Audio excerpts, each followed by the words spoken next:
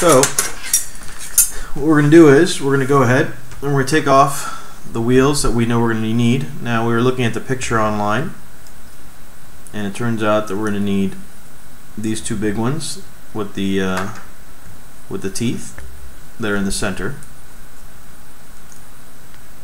Those are for sure. Now we're also going to need 3 small ones for each side. So these small ones here.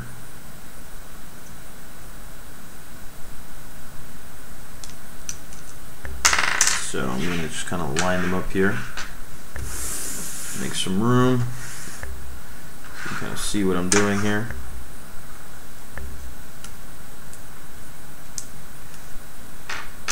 Two.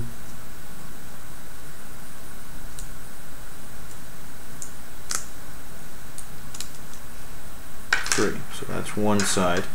What's going to happen is that this is going to go, and this is going to be the one actually moving the tank treads. We only have 2 axles in the gearbox, so therefore we only need 2 of these. That's the assumption I'm making right now, and I think it's pretty valid.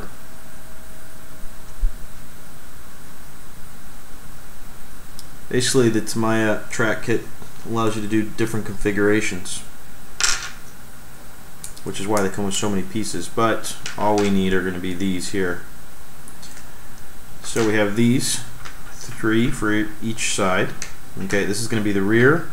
These are for the rear, this is for the center portion, and then we're going to get 1 for each front, but they're actually smaller pieces. So I believe it's these up here, if I'm not mistaken. And we're only going to need 2 of them as per the picture that I'm looking at here.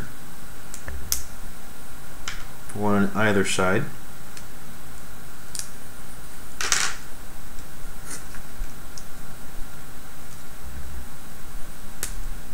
Okay.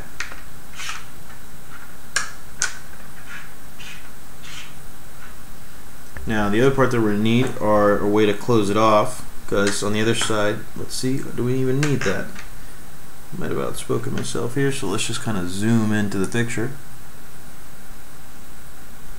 Looks like we're only going to need 4. So basically these parts up here are going to be used, and those are the parts that actually connect this or cover up the holes around the other side of this.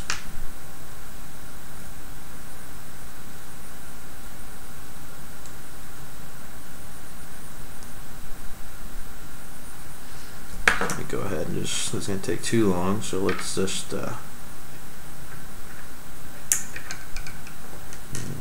one.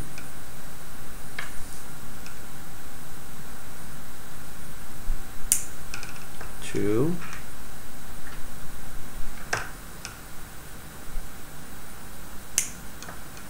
3.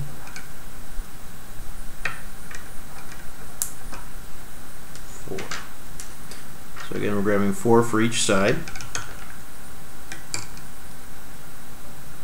Right now it does not look like we need to have the back portion.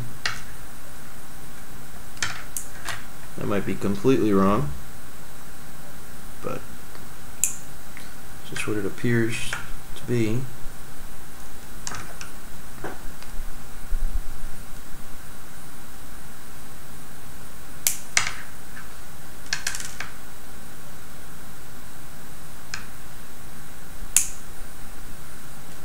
Alright, so we have that. Okay, so let's just move these off to the side up here.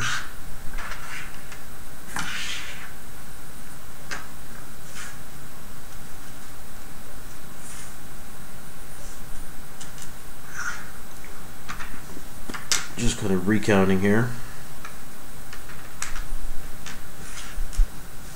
Okay, yep. Alright. So what we're going to have to do is we're going to have to do a little bit of magic here, because basically what we have to do is we're going to construct the rest of the kit with the aluminum pieces, the robot controller board that they've included, and this part right here. Now we're going to actually break here and solder the connections onto the motors. One thing we have to be certain of that we want to talk about, and it's basically how this is all going to be mounted together. Now, Just so happens that this is going to be the rear portion right here of the robot itself. Now that's just the way it's designed.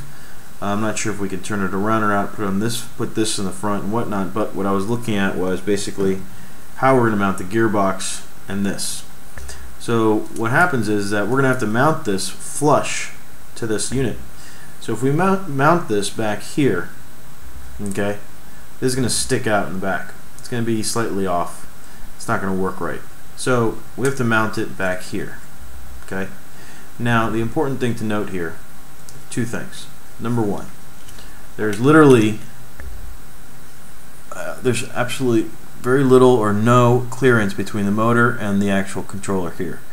I would recommend maybe possibly plugging in, putting in some spacers, although I'm not sure if we can, to give this an extra rise. The other part is that some of the soldering points that are sticking out from the bottom actually keep this from being flush. So be careful when you're mounting this. Make sure you mount it right, and make sure that nothing is touching anything in the contacts on the actual motors themselves.